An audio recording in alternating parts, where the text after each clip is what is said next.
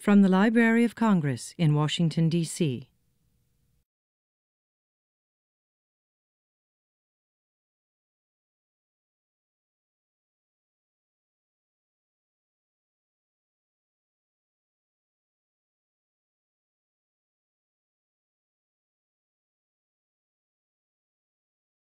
Good afternoon, ladies and gentlemen.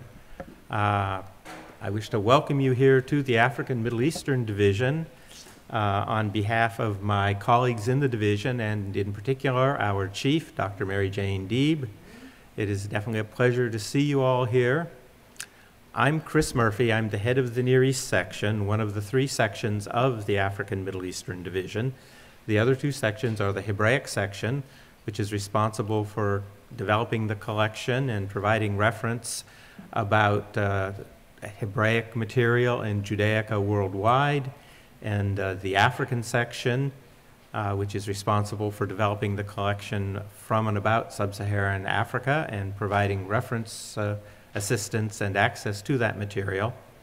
And then, as I said, I'm the head of the Near East section. The Near East section is responsible for developing the collection from and about the Arab world, Turkey, Turkic Central Asia, Iran, Afghanistan, Tajikistan, and Muslims in Western China, Russia, and the Balkans. The collection of the Near East section aggregates about 480,000 volumes. Approximately one-half are in Arabic. There are about 75 to 80,000 volumes each in Persian and Turkish, and then in another 36 languages there are anywhere from, say, 30,000 Armenian books down to, I think we have a dozen books in Ingush, a language of the North Caucasus. As I mentioned, the staff here not only is responsible for developing the collection, but it is responsible for providing reference services and access to the collections. And if you are doing research about any of the subjects of the African Middle Eastern Division, any of the areas for which we are responsible, certainly please come and visit us and talk to our specialists and reference librarians. Another thing that we do, and which is another responsibility of the staff of the division, is to make our collections known more widely to the public. And to that end, among the things we do is to have these noontime lectures in which individuals who have done research on interesting topics and sometimes hopefully have done that research here are asked by the staff who arranges for them to give these presentations. Now, today's presentation has been arranged by Noel Kawar, who is the Senior Reference Librarian for Arabic in the Near East section, and she will introduce today's presenter. So without further ado, I would like to ask Noel to come forward and say some things about our guest. Thank you, Chris. It's really a pleasure today to have our guest speaker, Dr. Raouf Abujaber, all the way from Amman, Jordan. Dr. Abujaber is a distinguished historian of 19th century Transjordan. He obtained his BBA from American University in Beirut and an MA from Jordan University and PhD from Oxford University, England in 1987. He published 11 books and the author of over 100 articles in both English and Arabic. Library of Congress has already received and cataloged all of his books. I would like to mention only a few of them. Pioneers over Jordan, History of Transjordan and its economy during the 19th and mid-19th century, Arab Christians in Jerusalem, History of the Patriarchate of Jerusalem, to mention only a few of them. In addition, he is the author of other interesting books, such as biographies of well-known families in Transjordan and Jordan, especially those families who contributed to the development of Jordan itself.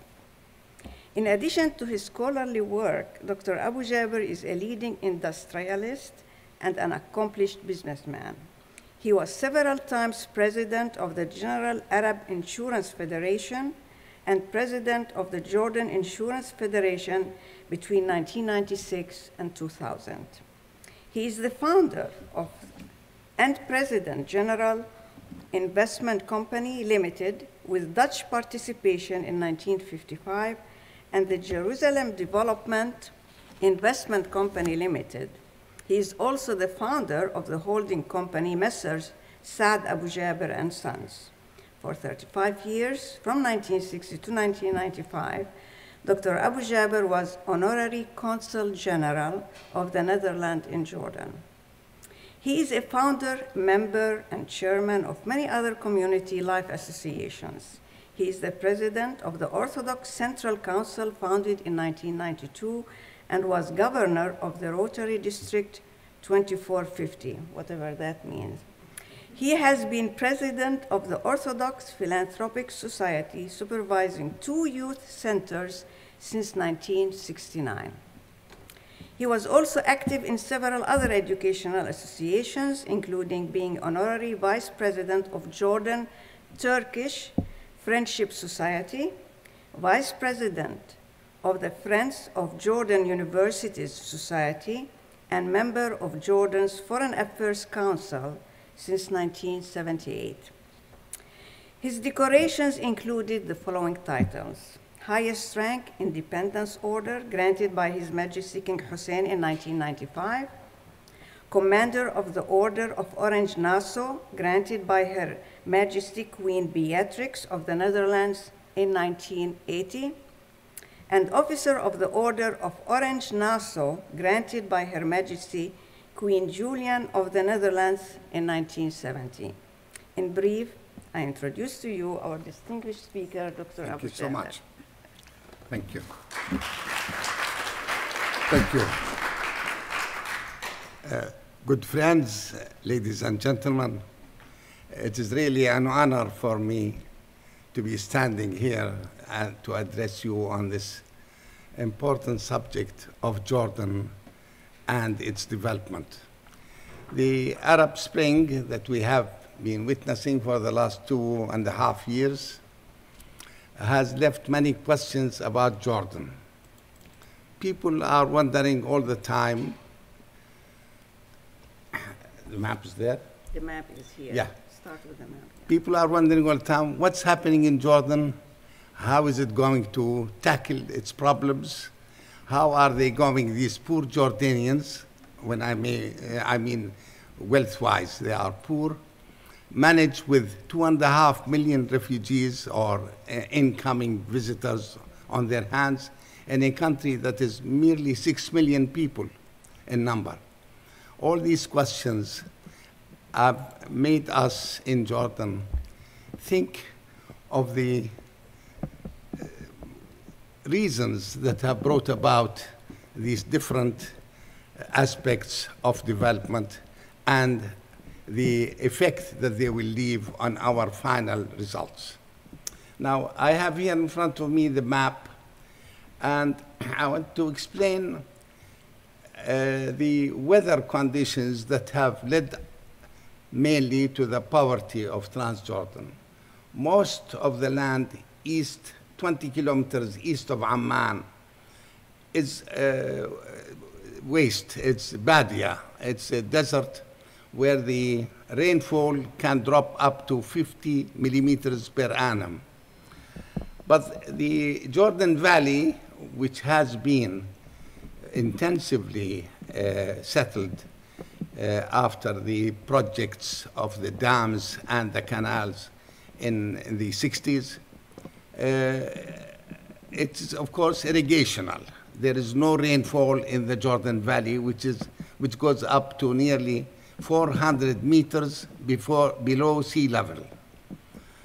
But on the plateau, just on the hills east of the Jordan River and the Dead Sea, the rainfall for a stretch of around 30 to 40 kilometers may be up to 600 millimeters annually in the higher areas, and 250 millimeters in the more eastern areas.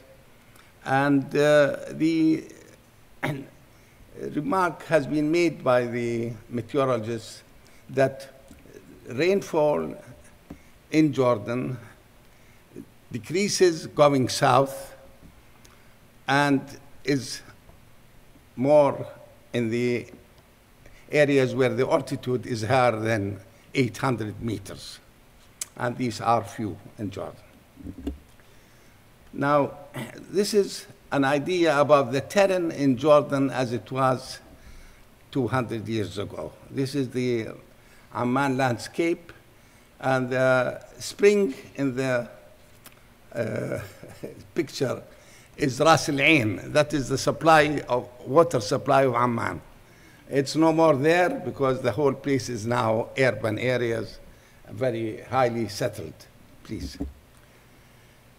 This is the Amman Odeon, which is next to the Amman Amphitheater. The Jordanian countryside was very important for the settlers who came from Macedonia after the conquest of Alexander the Great in the east. They came as retired people, and they say that the word Yacherese in Greek is the retired, and that's why they call Jarash, Cherese, after the retired of the soldiers of Alexander. The city, Jarash, was famous, and Philadelphia was famous, and they were all members of 7 cities of the Decapolis, the alliance of 10 cities that were in Jordan. One of them was in Palestine at Bisan, and one of them was in Syria. 2 of them were in Syria, one at Fik in the Golan, and one at Qanawat, south of Damascus. This is the water spring in Amman with the old building of the Nymphaeum, where the rich and wealthy of the town used to go and have their baths daily.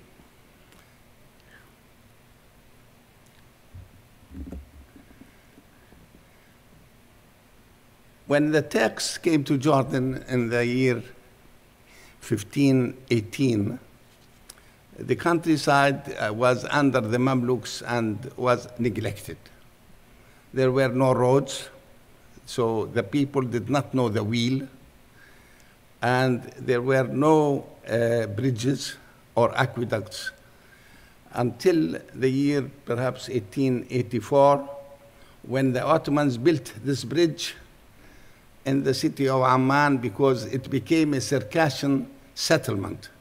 And they were forced to build this so that they can cross from one side to the other during the 6 months of winter.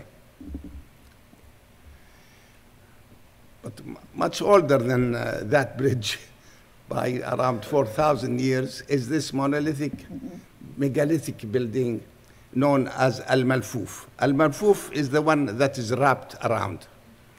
And this was a structure, I remember one of them that is still standing opposite the Department of Antiquities in Amman itself. We had few of them in the vicinity of Amman, and they were made of large blocks of stone in a rounded figure. And there are 2 theories. One is that they were the defensive apparatus for a settlement, or the house of the chief with his guards. But amazing that these Malfoufs have, because of the development in settling in Amman, have disappeared with the exception of this one that's left around. It's a pity. The picture that you see now is the market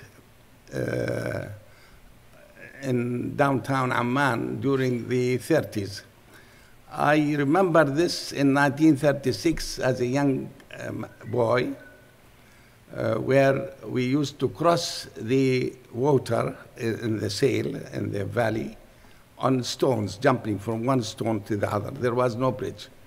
But I remember now that sometimes we had over 1,500 to 2,000 animals gathered all together in that area, and people buying and selling a herd of cattle or a flock of sheep or a camel or a mule.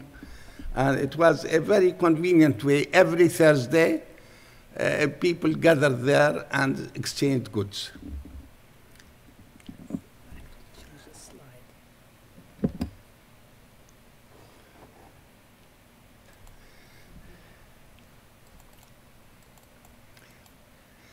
I want to speak now about the population composition that was there in the start of the 19th century.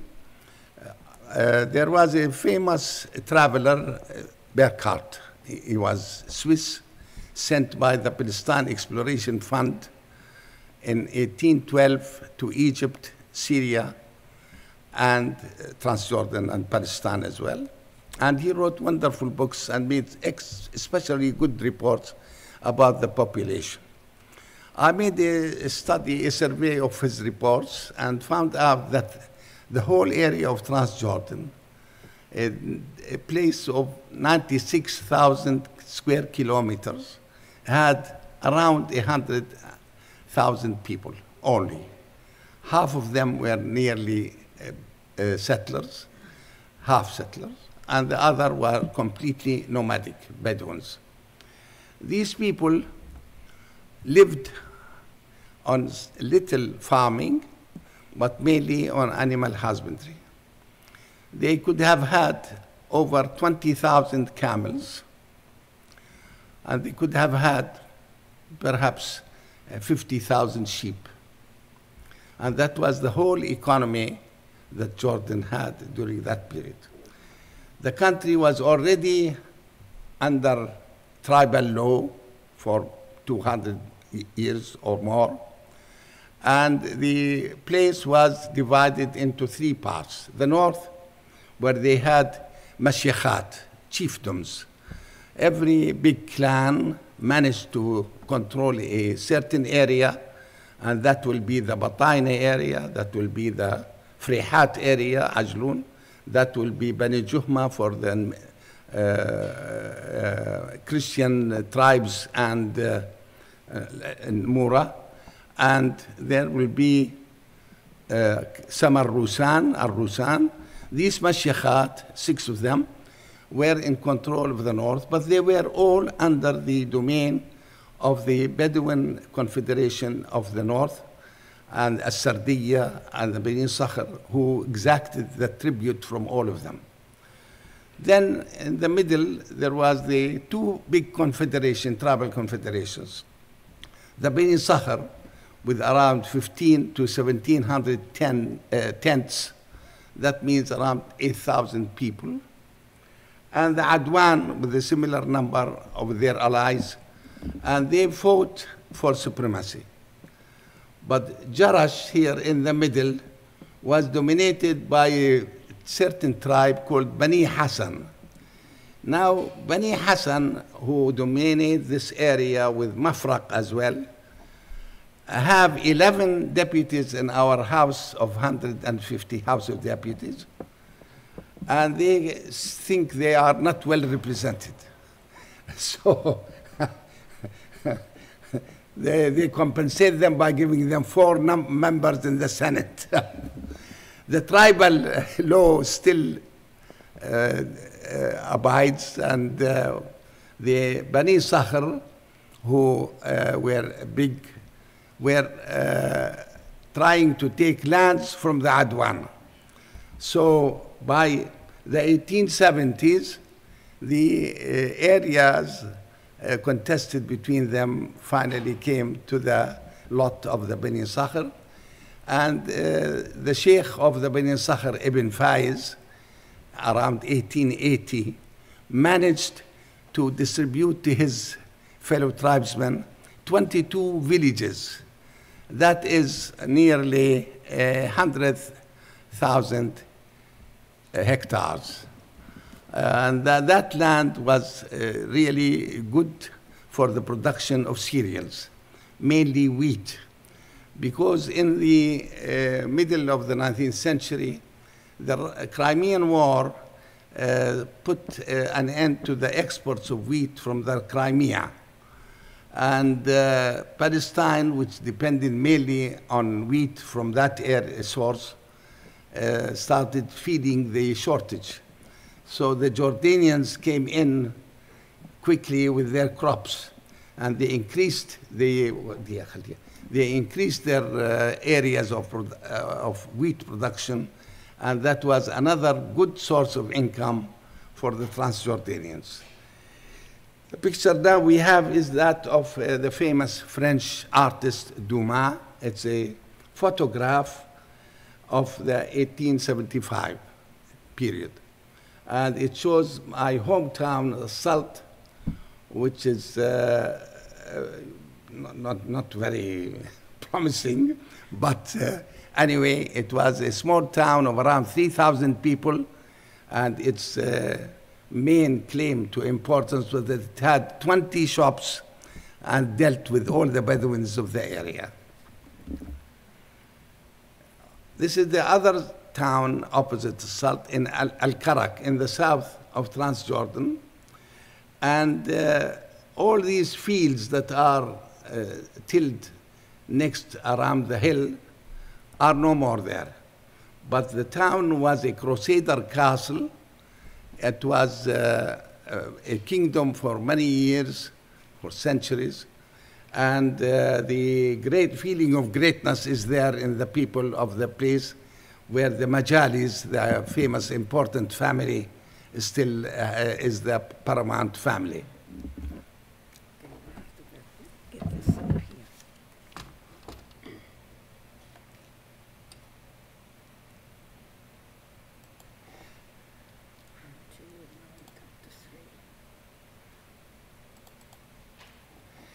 Now, when the Ottomans came to Jordan, Transjordan, for around 250 years, their only interest was in the caravan pilgrimage route, because their Sultan claimed himself to be Khadim al-Haramain al-Sharifain, server of both shrines, holy shrines.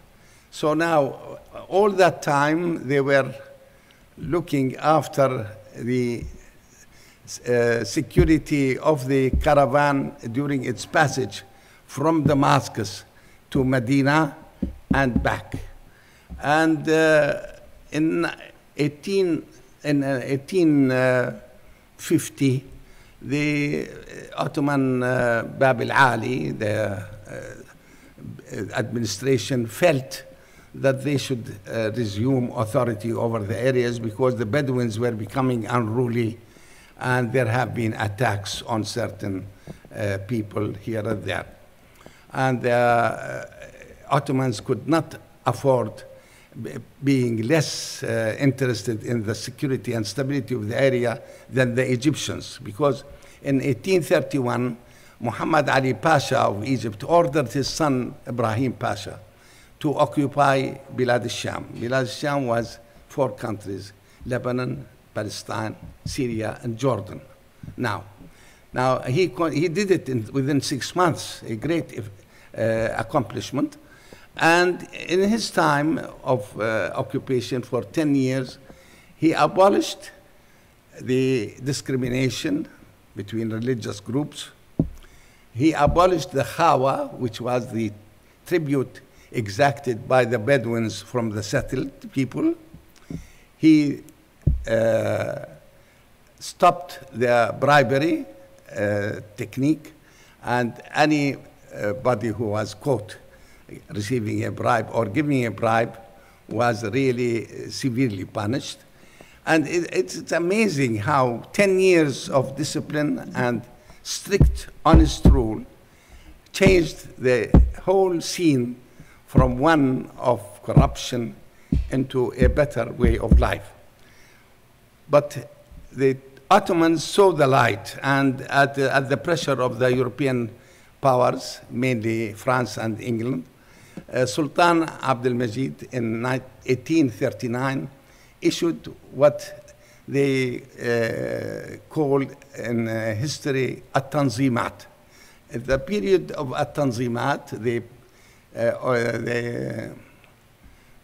period of realignment, was a law issued by the Sultan that there will be no bribery, there will be no tribute, there will be no discrimination, and there will be freedom of religion.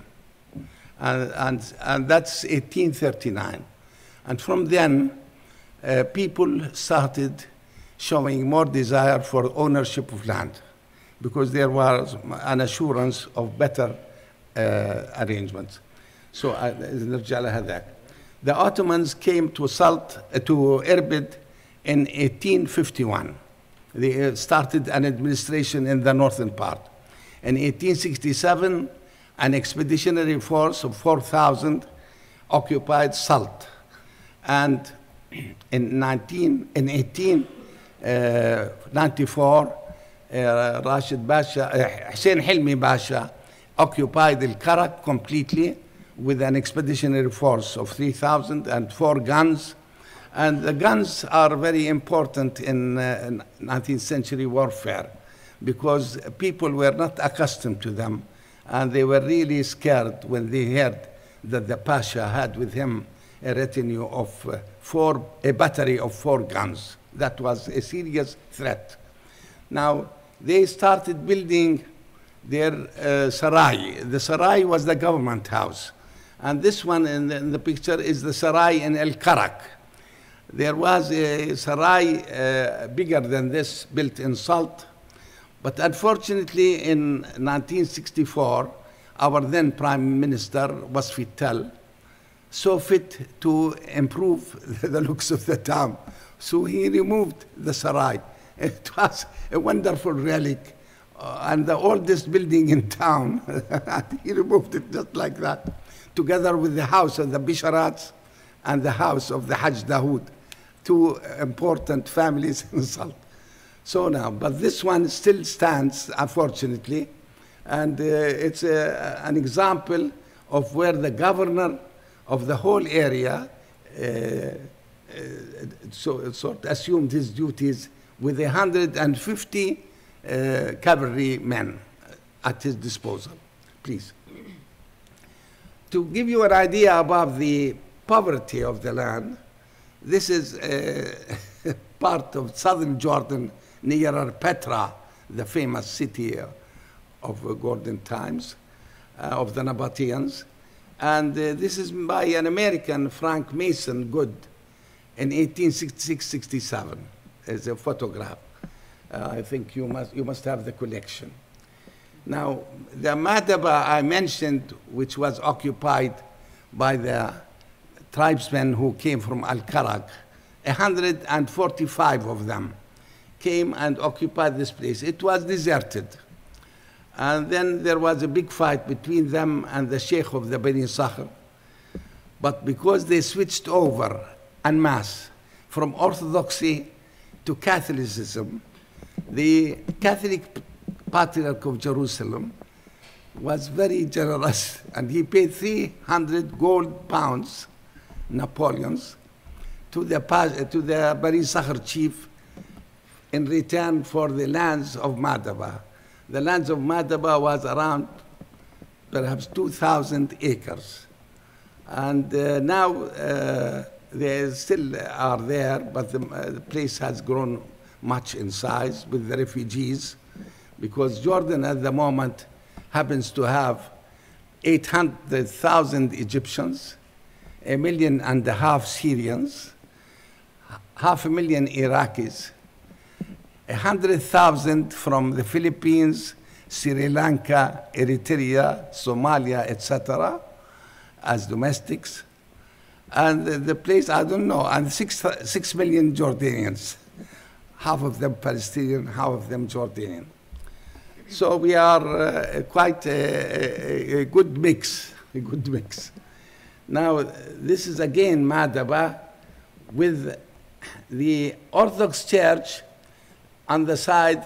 This is very important because this has, from the 5th century, a mosaic on the floor of the great map of the East.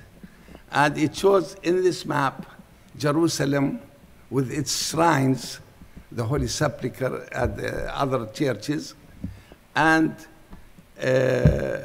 Decapolis cities, and Bisan, which was another city of the Decapolis. Decapolis, it was a union of 10 Greek settler cities that was very strong from 250 BC until 250 AD, 500 years, these 10 cities. Now this one gives you an idea about the Bedouin population of Transjordan in the 1800s. In 1895, the women all were dressed in black. And very simple requirements in textiles and house utensils, but life was simple and rather sturdy. This old-fashioned antique bridge was one on the River Jordan. It was built back in 1891, in 1885, and amazingly, a big wave of water came and washed it off in 1891. The river at that time varied between 35 and 60 feet in width and around 10 feet in depth.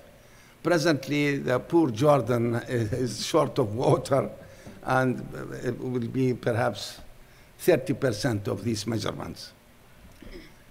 Now, Amman in Ma'an, Ma'an is the city in the south. It was an important railway station when the Germans helped the Ottomans to build the Hijaz Railway at the start of the 20th century.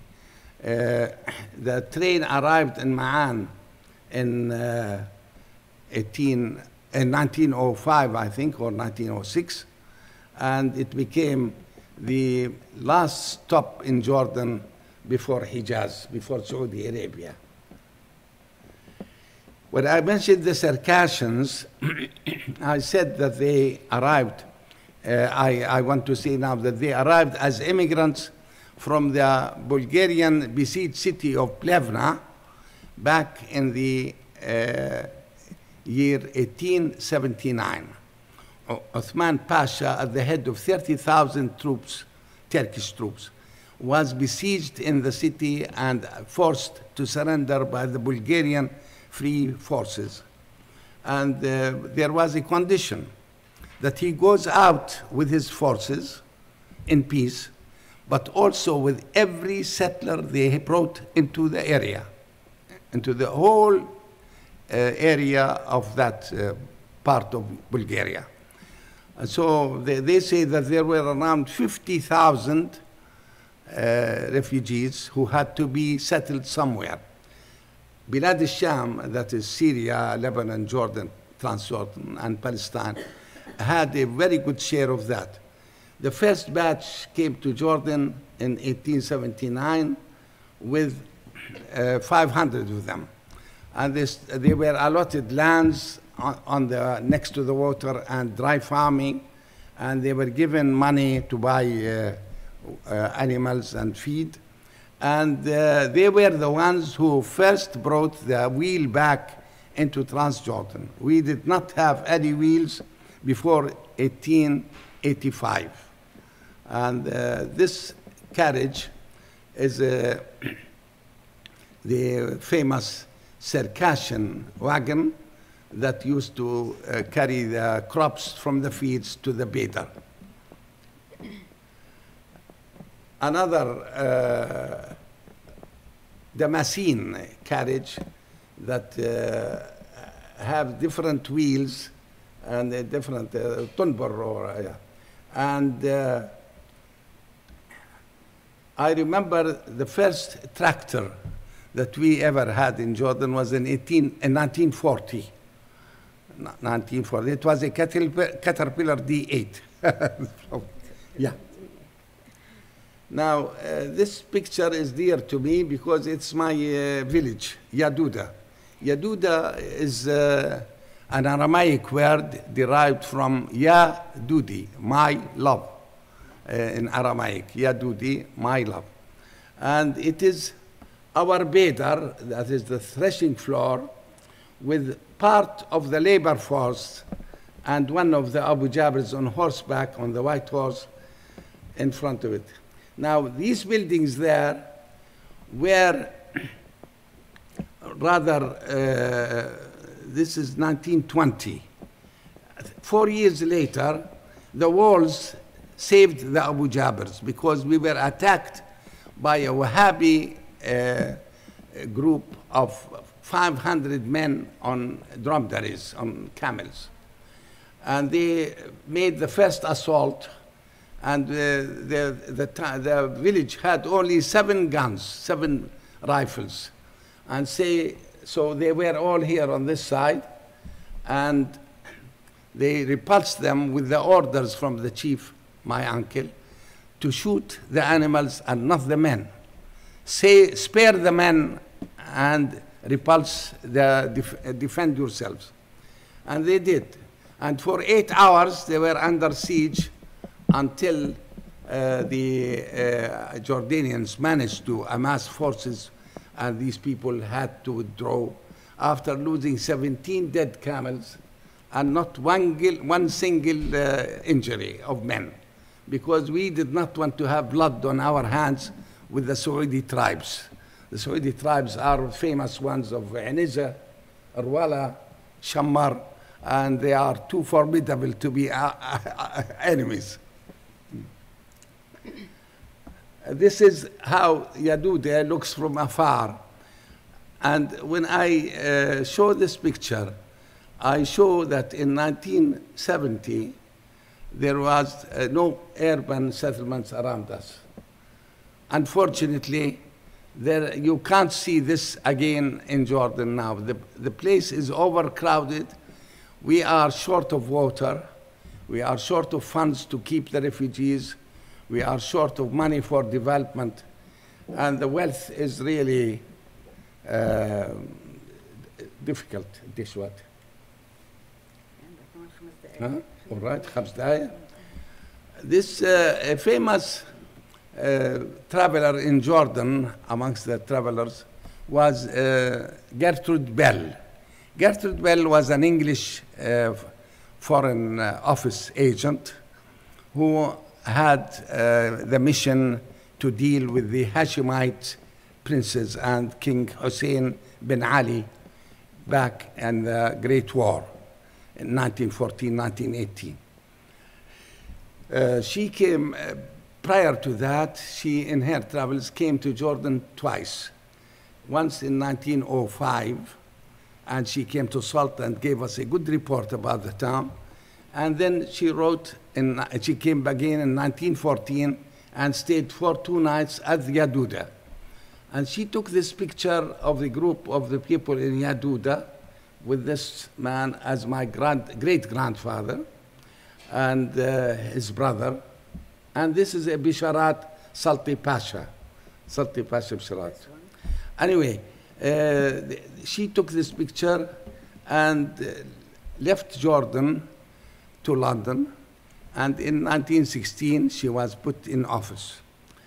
In 1921, she was the force behind the arrangements made in Iraq, where King Faisal ibn Hussein ibn Ali was made king of Iraq.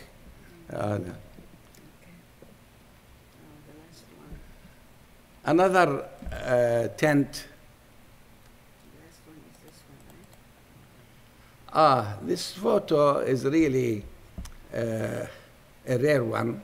It's the sons of the paramount chiefs of the Adwan.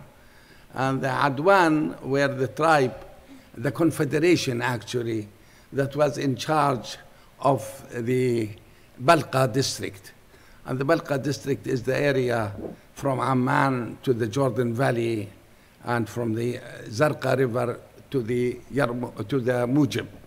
They were ferocious looking, very well armed, and they exacted tribute from the fallahin, from the farmers in the area, until the Bani Sakhar contested that right and stopped it after Ibrahim Pasha came to the country. They still own most of the Jordan Valley lands. This is a group of farmers during winter, and the striking thing in it is that they all used the skins of lambs to make fur coats, because the cold was very deep. And the man in the middle may have been an irregular soldier, as he wears an army overcoat. This is probably from the Palestine Exploration Fund collection, which has a wonderful number of photographs. This is one of the chiefs of the Bani Sakhar,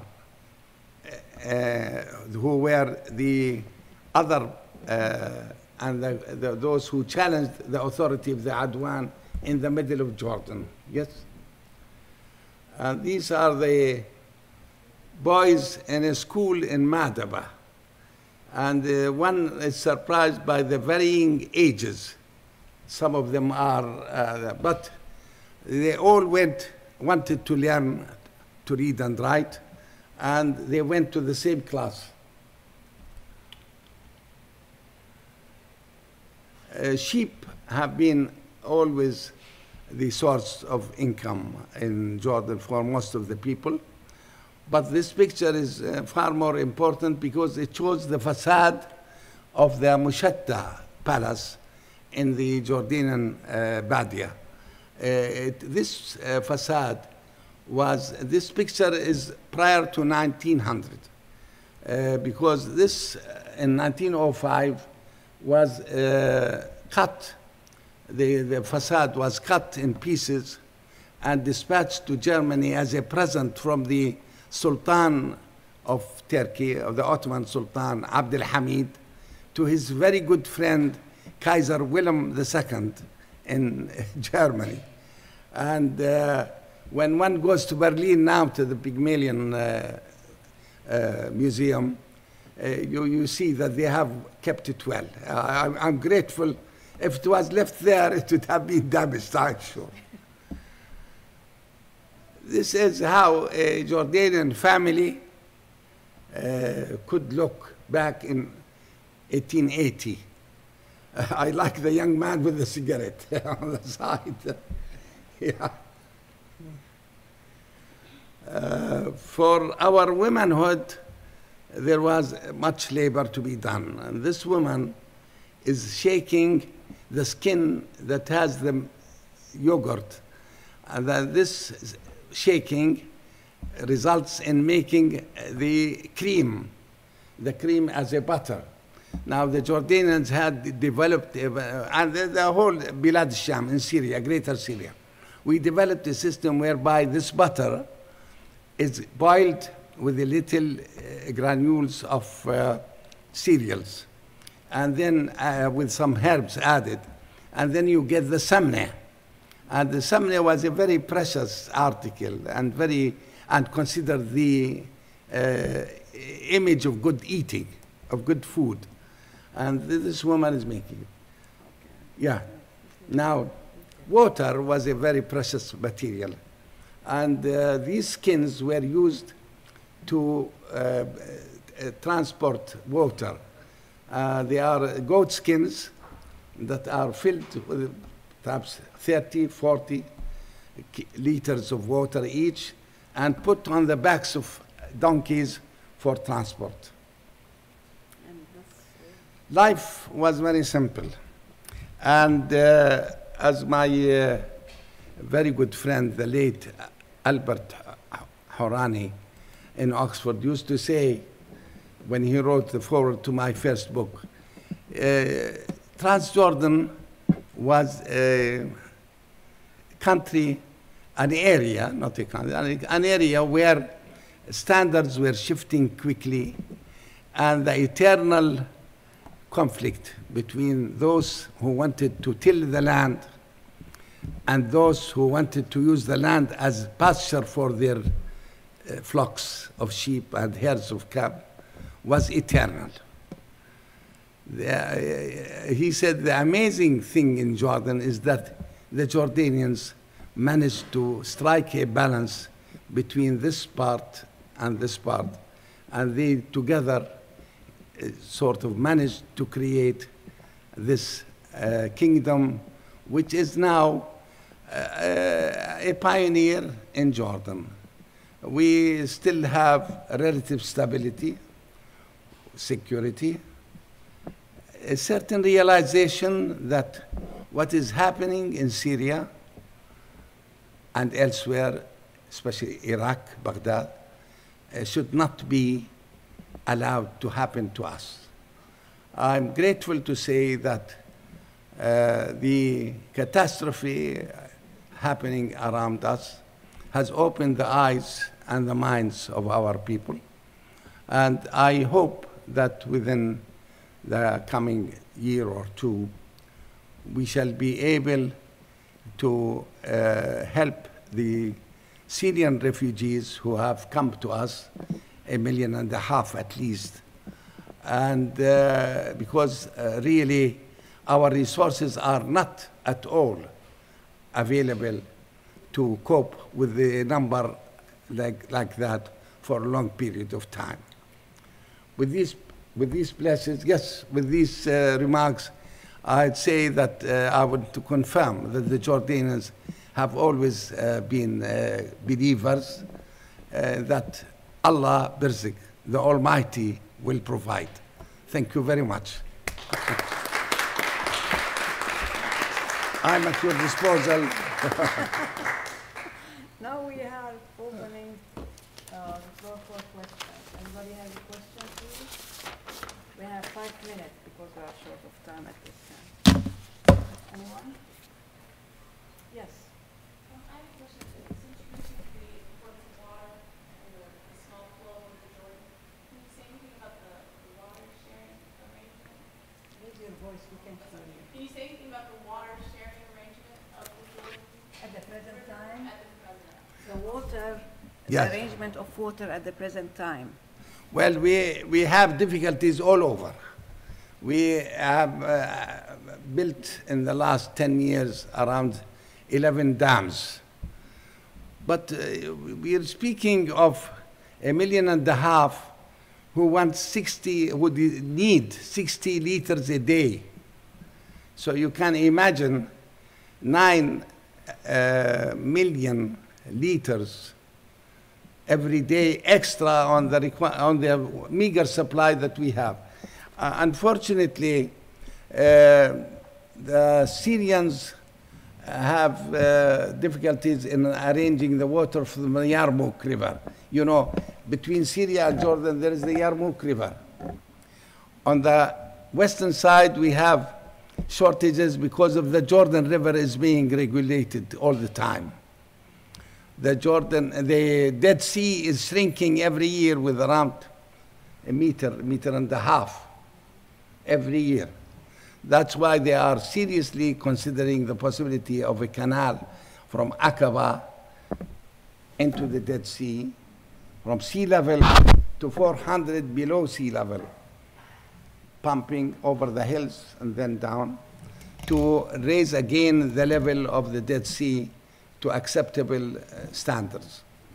I think the international community is seriously called upon to assist Jordan in its drive in improving the lot of its people with water supply at least. Thank you. Any more questions? All right, let's give a hand to our... Oh, go ahead, I'm sorry. Another question? You mentioned all the different people that have come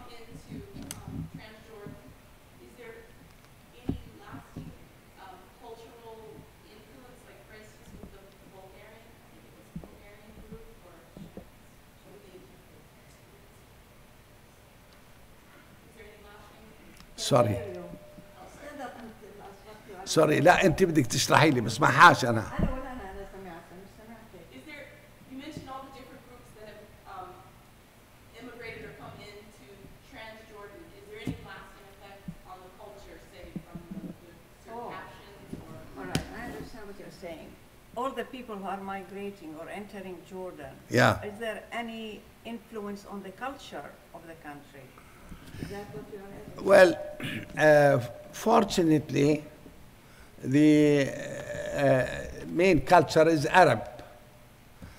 So in that respect, that is a blessing. The Syrians are Arabs. We've always considered ourselves southern Syria. The Palestinians, our neighbors on the right who came during the Arab-Israeli wars, are Arabs as well. The Iraqis are, the Egyptians are Arabs, so there's no problem in that. But I dare to say that in a way, it has been useful because it has introduced us to the culture and the poetry and novels of the incoming people. I mean, I came across few Iraqi poets in Amman the other day. I was really, I would have never had that chance if they stayed in Iraq. So we are, and at the moment, we are trying in our cultural conferences and in our clubs to sort of make use of that opportunity and ask them to speak to us about their own setups back home. In that respect, there is no problem because of the homogeneity of the language and the culture. But the trouble is social. The trouble is one of standards of living, of having to put up 167,000 people in one camp with containers with a container for every family if you can. It's not very healthy. It's not very